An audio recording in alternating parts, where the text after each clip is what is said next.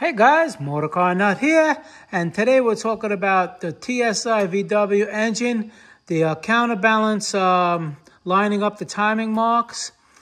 There's a lot of reasons you have to do that, and one reason you're probably watching the video is you took off the crank bolt and decided to turn the engine and everything fell out, because there's a special tool that goes here. When you take the crank pulley off, you're supposed to put this plastic tool in there and then put the crank bolt back down. Then you could take off the timing cover.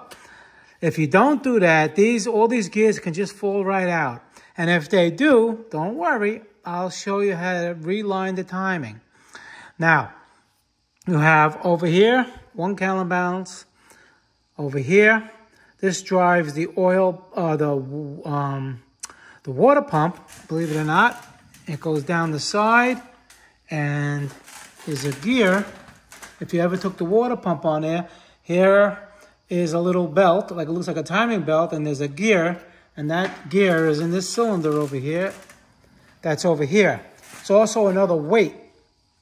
So these have to be lined up perfect, or less you're going to have vibration problems. All right, so now, depending upon the chain, let's say if it's the factory chain, you disregard these two color links. You're going to look for the single color links. You have one over here with a dot. You see that dot? We're going to get back to that.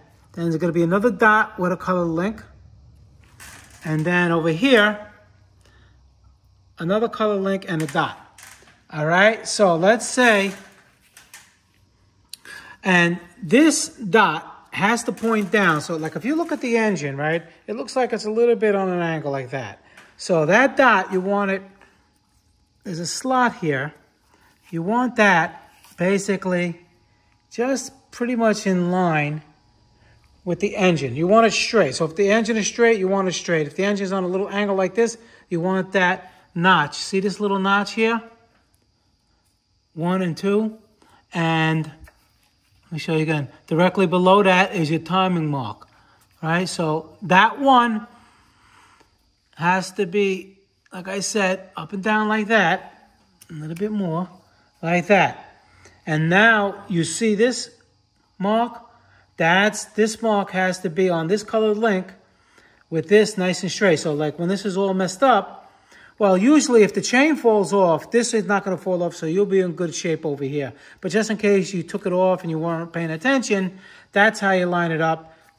This slot and down there, you can't see that little dot, has to be nice and straight in line. The chain mark here, dot.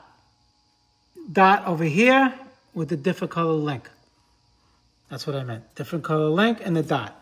And on the bottom, you're going to have two marks, but there's going to be an arrow dot that points down.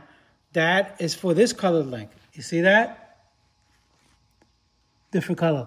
And now over here, you have another timing mark.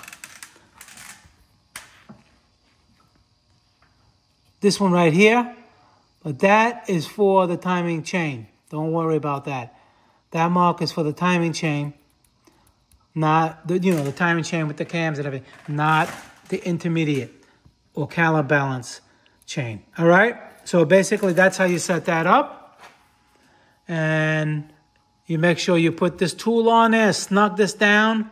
So now you can move it around, you can do whatever you want, and everything stays in timing. All right, guys, Motorcar Nut, please subscribe, hit that like button. Any questions pertaining to this video, leave them below. I answer all my questions, and I'll see you guys in the next video.